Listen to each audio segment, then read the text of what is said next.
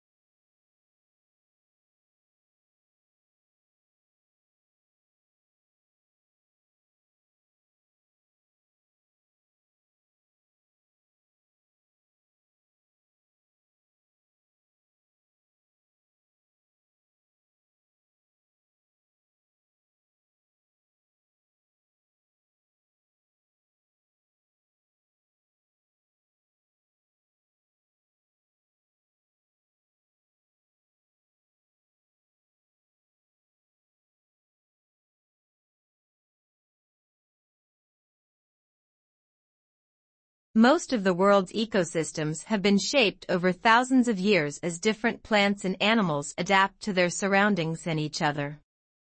They reach a stable balance where everything is interconnected. This balance is maintained through various factors that limit the size and distribution of species, such as the environment, availability of food, and the presence of predators. For instance, plants need sunlight and nutrients from the soil to grow. The number of edible plants affects the population of plant-eating animals, which in turn affects the predators that rely on them for food.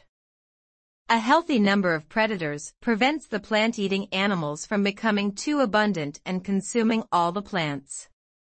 However, even small changes in one of these factors can disrupt the balance. One major change that can upset ecosystems is the introduction of non-native species. When a species from a different habitat is brought into a new environment, it may face different limiting factors, predators, food sources, and climates. If the new environment doesn't have effective limiting factors for the introduced species, it can multiply rapidly, outcompete native organisms for resources, and disrupt the entire ecosystem. Sometimes, species are introduced into new environments through natural means like storms, ocean currents, or changes in climate. However, the majority of invasive species are introduced by humans.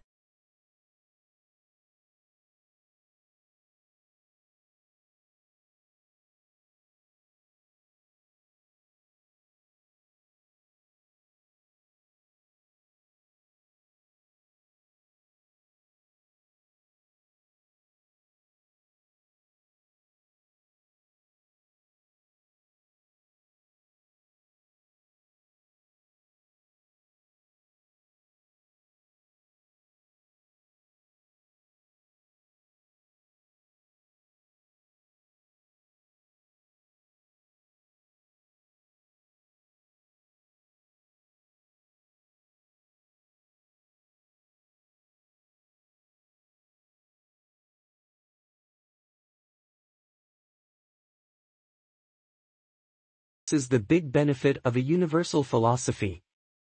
It says it applies to everybody. Well, looks that doesn't, 205 or 206 countries in the world. And you've got something that applies to everybody. That's a bit strange, isn't it? No, says liberal theory. There are same value structures that apply to all of us. You couldn't have the United Nations without it.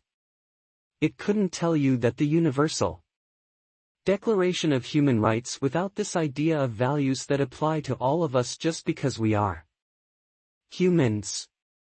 Now, the idea is to test that as well. Why is sport universal? Why does everybody play football? It's because the values are specified at a very thin level at the top. There are these rules and we all have to abide by just these rules. But there are lots of things about football that aren't rules specified. So, Brazilian football is different from Italian football, from British football, from German football, from Spanish football.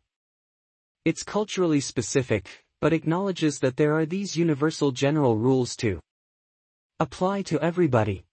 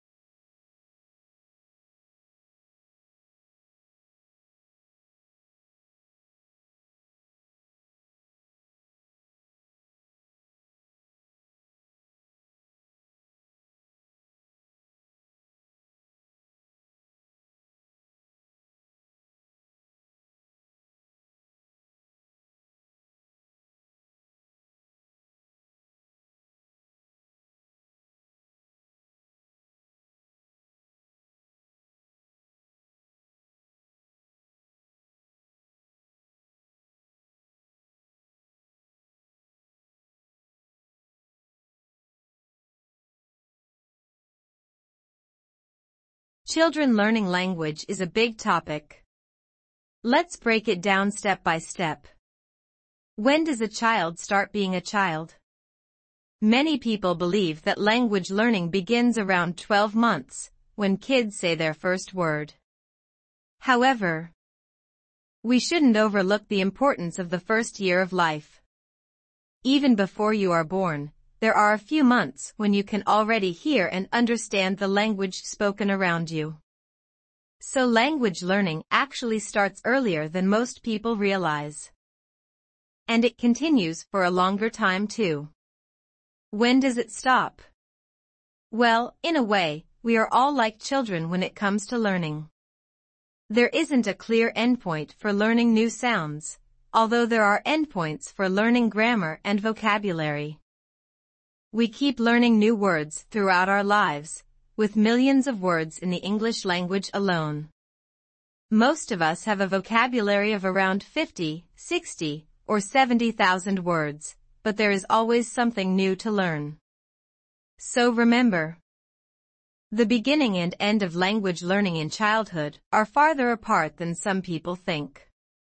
This means there is more to study and learn than many people realize.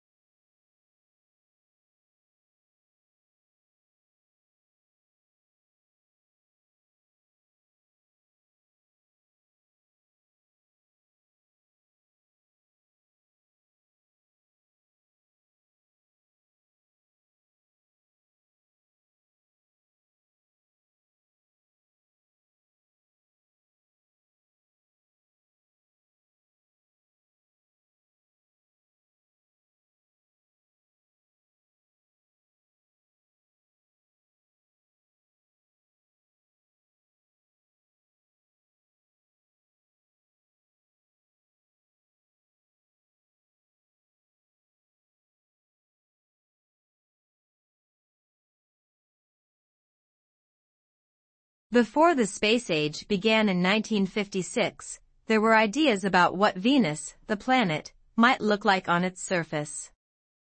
These ideas were a mix of science fiction and scientific speculation. However, it wasn't until 1967 that these ideas were disproven when detailed measurements were taken by the Mariner 4 and Mariner 5 spacecraft. These measurements revealed that Venus is extremely hot, with clouds made of sulfuric acid. This means that Venus doesn't have a pleasant water cycle like Earth does. Recent findings from the Venus Express mission have shown that while there are some Earth-like features on Venus, overall it is quite different from our planet.